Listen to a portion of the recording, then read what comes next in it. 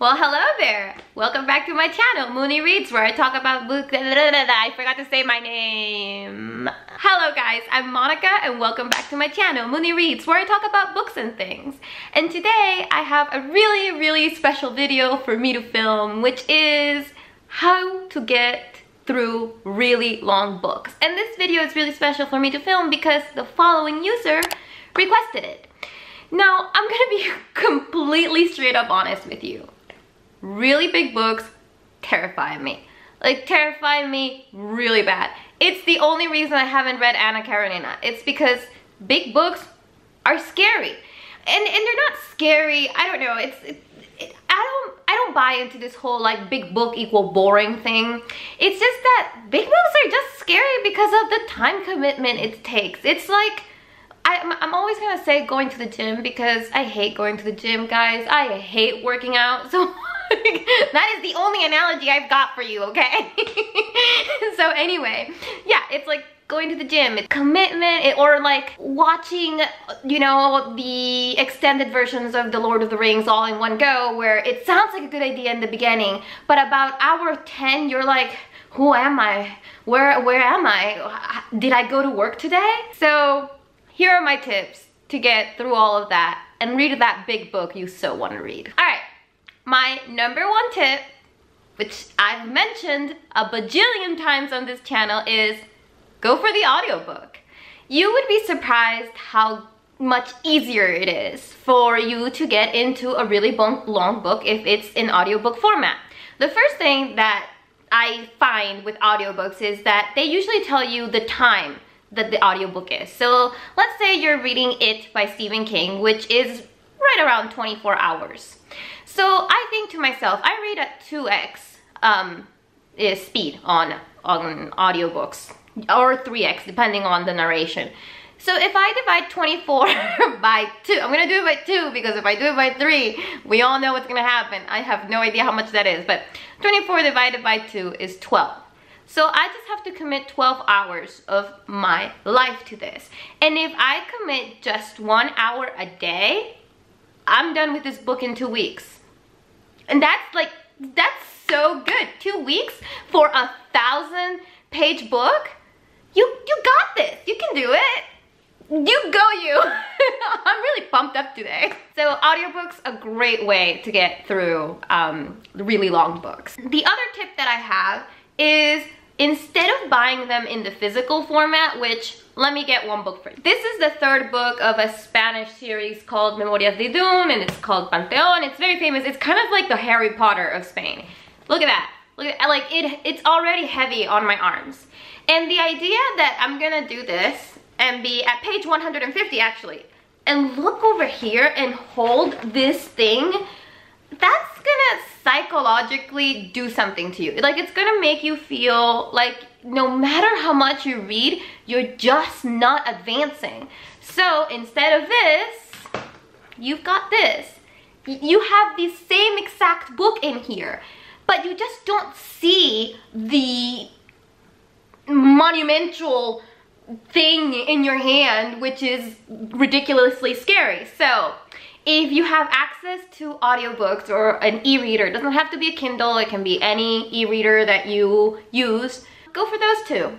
I don't know what that was. Alright, my next tip has a lot to do with my other video that I made where I told you about my multiple, what are those called? Bookmarks? My multiple bookmark whole spiel thing that I do where I divide books into smaller sections so I could get through them. Do the same thing with a bigger book. Now I have here The Secret History by Donna Tartt. Now this book doesn't look that big, but it's actually, let me check, I am never prepared. It's actually over 600 pages. It's 630 pages, which is pretty hefty. We're not talking 1,000 pages, but it serves the purpose. Now, let's see if this will focus. Focus. Okay, there you go. So as you already know, all of these little tabs are 150 pages for me because that's what I usually tend to read in one day. But I actually recommend that you divide big books, for example, The Monster, that is, there goes my phone. Why does it always fall? I recommend that you divide the big monsters like this in 100 pages. And you can read 100 pages. trust me, you can read 100 pages. Maybe not in one day, but in 2 days. And that means that you would read this 1,000, is it 1,000 something? Oh no, this one's 942. That means that if you divide this in 100 pages, that would take you 9 days. And if you divide it in 50 pages, because maybe one day you don't want to read 100 pages, in the weekend you got stuff to do, that still means that you can get through this easily in 2 weeks. And that takes a lot of pressure off of you. So just divide up your books. That's like the #1 tip I have for anyone trying to read anything. Trying to get back into reading, trying to read long books, trying to get through a book they're not so interested in, or whatever it is, trying to get through books for school. Divide that shit up in sections where you can actually read them. And that is going to make you feel really accomplished when you get to a section. And when you get to a section, you can actually do something like watch YouTube, or you can, I don't know, eat a treat. I don't recommend eating lots of treats for big books, because then, you know, you're gonna get a sugar rush and then you're gonna get a sugar crash. It's just not gonna be good for you, honey boo boo. So, give yourself maybe get yourself some saltines or something. That way you don't get the sugar crash. Alright?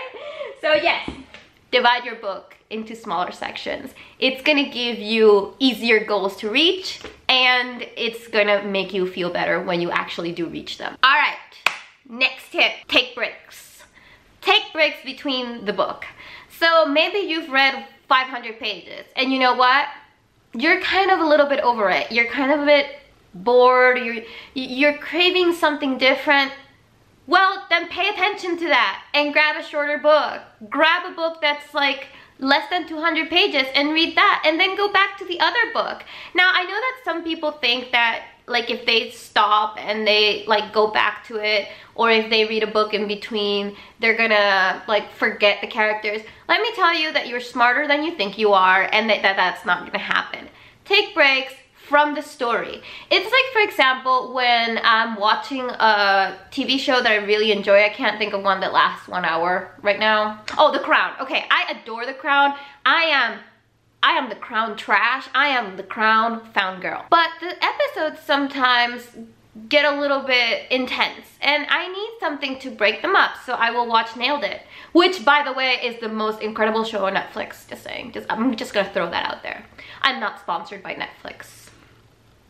I wish. But anyway, just break it up, just, you know, so that when you come back to it, you're like, oh yeah, I remember these characters, I remember this. And maybe you don't remember everything that happened. That's also okay. It's okay to forget stuff. It's okay to like skim a little bit. It's fine. Just take a break. Take a breather. This is not a competitive sport. We've been through this. You can do it. You can get through this big book. And it doesn't matter if it takes you 2 weeks. It doesn't matter if it takes you a month. It doesn't matter if it takes you a year. Whatever. The point is, you can get through it, especially if you take breaks. Like with everything, sometimes we need a break. So that's my tip. Along with taking breaks, which they go hand in hand, is my tip number 5. Remember, you don't have to finish this book in 1 month. You don't have a time limit to finish this book. I know that with like TBRs and stuff, the idea is like, this is my March TBR, where I'm gonna read this 1,000-page book along with 10 other books. And it's like, this is just kind of like an idea for you to figure out what you want to read. This is not a competition. I keep saying that, but this is not a competition. You don't have to finish this book in 1 month. You don't.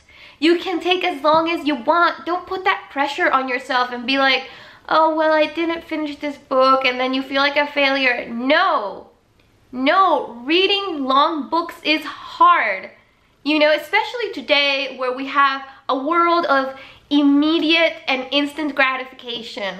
Long books don't give you that shit. Long books give you long-term gratification sometimes, unless you read books that you don't like, which we'll get to that one.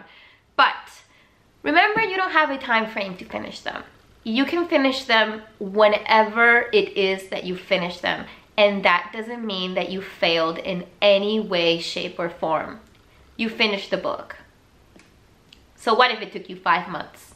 Whatever. Oh, but so-and-so read it in 24 hours. Well, girl, you're not so-and-so. So Get with it. You are you, and you have your own reading schedule, and your reading schedule is perfect for you. Unless you have to read it for class, then you do have a deadline. In that case, go watch the movie or read the Wikipedia article if you have a time frame and you can't do it. No shame. There's no shame in that. Not from me, BB. I'm with you. And I'm a teacher, so I get it. Am I like horrendously pale throughout this whole video? Probably. Okay. So what if you do want to finish this book in 1 month? What if you are like, fuck it, Monica, I want to finish this book in 1 month. I don't care what you say. Okay, first of all, don't get aggressive. But second of all, make sure that you don't set yourself unrealistic expectations with your TBR if you want to finish this book in 1 month. That being said, if you want to read this 900-page book and you also want to read this 600-page book and Anna Karenina along with 5 other books, look, unless you are somebody that reads really fast, that is just not a thing. Well, at least it's not a thing for me. Maybe it's a thing for you, but it's just not going to be a thing for me. So, give yourself 1 book to read that month. Give yourself The Monster to read that month. And get it done. You can get it done. Like, I know that big books sound so intimidating when you say it's 1,200 pages. But if you read 100 pages per day, that is 12 days. If you read 50 pages per day, that is 24 days. You got 24 days in 1 month. You can do this. You can finish that book in 1 month, okay? Just make sure you don't add like another 5 books to your TBR, because then, you know, that's gonna be a bit more difficult and you're gonna have to do a lot more reading. I hope this video is making sense. I really do. Tip number 7. Remember, long books are really different than shorter books. What I mean by different is long books are going to be a slow burn. You're going to start reading things where you're like, when is the action starting? When is this going to, you know, pick up? Well, if it's 1,000 pages, it's probably not going to pick up in page 100. That's not always the case, though. That's not always the case. Maybe it does pick up in page 100. But sometimes you're going to start to see development in page around 400. Which is what you would normally read in a regular size book per se. So what that means is be patient, because this is a new reading experience for you. It's like if you're reading a really short book and you're used to reading like average size, you know, 400, 500 page books, and you read a book that is 170 pages and your thought is, oh, but everything happened so fast, I didn't get enough character development. Because you're reading a different kind of story. Long books are a different kind of story. So keep that in mind when you're on page 200 and you still have no idea what's going on. Because let me tell you, the author is probably not going to tell you at that point either. Alright, tip number 8 seems really kind of, I don't know, obvious maybe, but maybe not to some people. If you're trying to get through a big book, set aside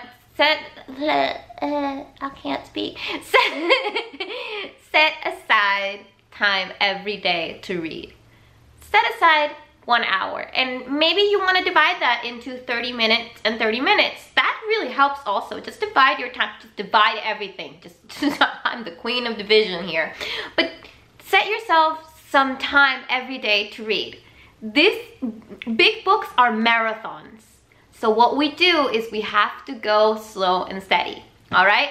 So instead of sprinting through it, unless you are a sprinter, which I am not, we've established this, set yourself some time to read every day, and that way this monumental business of reading this book becomes less monumental. I don't know how many times I'm gonna say that. I am so sorry. Make a drinking game out of it. Or not. I don't want you to get alcohol poisoning. Drink some water, then you'll be hydrated. I just did the weird uncle thing. I actually do that a lot in real life. Tip number 9. Go easy on yourself. Starting big books is hard. It's like starting a novel. It literally is starting a novel. But what I meant was, it's like starting to write a novel. It's not easy, it's difficult, it's scary. Going through page 1 is horrible, especially when it starts with a preface, when they do the Roman numerals and then suddenly you've read 25 pages and you're in page 1. I fucking hate that, man. Go easy on yourself. Remember, you're reading for fun.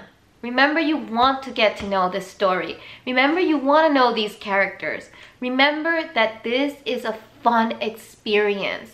And that in the beginning, you are, you know, Bilbo getting out of his house for the first time, even though he doesn't want to. But wasn't the journey worth it? So yeah, go easy on yourself and accept the fact that you're terrified. Because big books terrify me too. In fact, I'm just honestly not a big book reader because they scare me a lot. But I'm trying to follow my own advice. And finally, tip number 10. Remember, you don't have to finish this book. I don't care if this book is a classic and that's why you're reading it. I don't care if this is the most popular book on YouTube. I don't care if you're not enjoying the experience of reading this big book. And if you don't enjoy the experience at all of reading big books, then don't, because nobody's forcing you to, unless it's your college professor. Then just read the Wikipedia article. I'm serious, just read it. Like, if you can't get through this book, then read the Wikipedia article for class. The reality is, when it comes to fun, when it comes to enjoyment, big books are not for everyone. Think about video games, think about movies, think about how, for example, first-person shooters are not everybody's cup of tea when it comes to video games. And just because you don't play a first-person shooter doesn't make you a non-gamer. And just because you don't watch horror movies, it doesn't make you a cinema enthusiast. It doesn't matter. Maybe big books are not your thing. And that's totally fine. It doesn't matter. And I promise you that taking that pressure off of yourself might actually make you read these books a lot faster. Or might make you realize that this is just not your thing. And honestly, who the fuck cares? Alright guys, I hope you enjoyed this video, and those are my 10 tips for reading big books and 1 tip for letting go. Like Elsa from Frozen. Did I tell you guys I have a Frozen tattoo? I think I have. It's right there. It's with me and my sister. But anyway, I hope you enjoyed this video. I hope you found some of these hints helpful. Let me know down below if you did. Let me know if you have some tips about how to get through big books, or you know, how to let go and not get through big books, or whatever it is you want to say. Your comments really mean a lot to me, so thank you so much for leaving them. And well, just remember, I post videos every Monday, Wednesdays, and Fridays, and sometimes if I'm feeling a little saucy, I'll post a video on Tuesdays or Thursdays, but never Friday and Saturday, because your girl needs to rest, alright? So that's it from me today, and I'll see you next time. Bye guys. I'm getting better at that bye guys thing. Totally. Okay, I'm like pumped today. I'm like having a good day, which is really something that I'm glad for, because I had a really tough week, let me tell you. So I'm really happy today. So yeah. I am the most awkward person in real life and on the internet. I don't know why I said real life. Alright, I'll see you later guys. Bye.